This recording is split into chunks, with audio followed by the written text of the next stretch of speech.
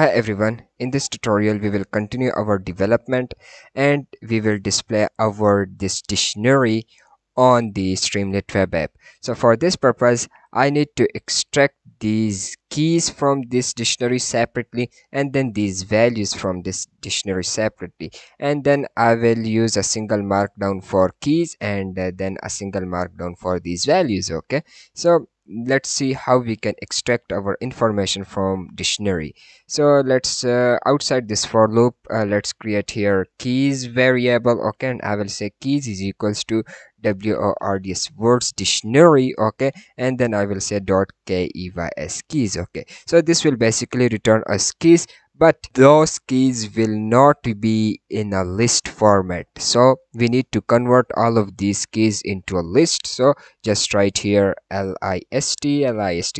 Okay, and put these rounded brackets. Okay, so this is how you can actually extract your keys from any kind of dictionary. Now let's extract the values as well. So just write here values is equals to list. Okay, again we need to convert our all of those values into a list. Okay, so that's why I'm writing here list. Okay, and then write here words dictionary dot valus values. Now once we have keys and values, first of all we need to loop through each key and each value, and then we need to display that information on the screen. So instead of writing here two different for loops, I will write only one for loop. Okay, so I will say for I in range. Okay, and then I need to pass here the range, and the range will be the length of keys or the length of values. So here you can pass here the length of keys or you can pass here the length of values, no difference. Okay, so just write here length and then I will pass here keys. Okay, and then first of all I will say st.mark markdown. Okay, and this will be my formatted markdown. Okay, and I think I will use h5 heading. Okay, for this, so h5, and then let's close this h5 heading. Okay, and then inside these h5 headings, first of all I will pass my keys. Okay, so just write here keys, and then as we have converted our these keys into a list of keys. Okay, so here first of all I need to define here the index of which key I want to display. So that index will be determined by this value of I. So just pass here this I, and then let's create another st.markdown. Okay, st.markdown, this will be formatted string again. Okay, and it will be h5 heading. Okay, so just write here h5, let's close h5. Okay, and here I will say the valus values. Okay, and then again I need to pass my index, and the index will be I. Okay, and in both cases let's write unsafe allow html to tru true. Okay, so true true, and then here as well unsafe allow html to tru true. Okay, now let's save this thing, and let's copy this information again, copy it, and let's reload this application. Let's paste the data, hold control, hit enter. Okay, so we got an error, and that is okay. So function or method object is not iterable. Okay, so let's see the output, why it is not iterable. We need to put these rounded brackets here as well. So let's save it again, let's reload it, let's paste it, control enter, and yeah, now this is our output. As you can see, this is our keyword and this is its value. Okay, so hello has appeared only one time, I has appeared only two times, m has appeared one time, a is appeared one time, and so on. Okay, now I think I know very well that the output is not as good as it should be, so I need to print my these values and keys side by side. Okay, and one thing that I'm thinking that I also need to print the percentage as well. So I just need to divide this whole area into three different columns. Okay, so beneath this text area, let's write here col:1, col:2, then col:3, okay, is equals to ht.columns columns, okay, and I will create 3 different columns, so let's put here 3, okay. And now instead of using everything like this, let's write here col:1 here, okay, and then col:2 here. And now let's calculate here the percentage, so just write here col:3 dot markdown markdown, okay. This will be again my formatted string, okay, and this will be h5 heading, okay, h5. And let's close this h5 heading. Let's write here unsafe allow, sorry, let's copy this line, okay, copy it and paste it right here, okay, paste it here.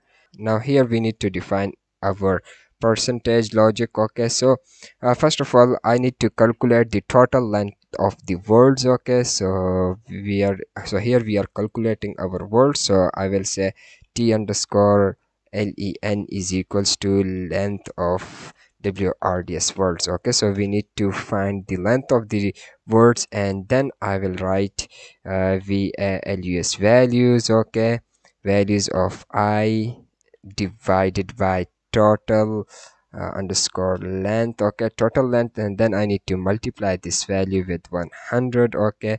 And let's put this part inside these rounded brackets, okay, brackets, and let's save it again. And now let's rerun this application.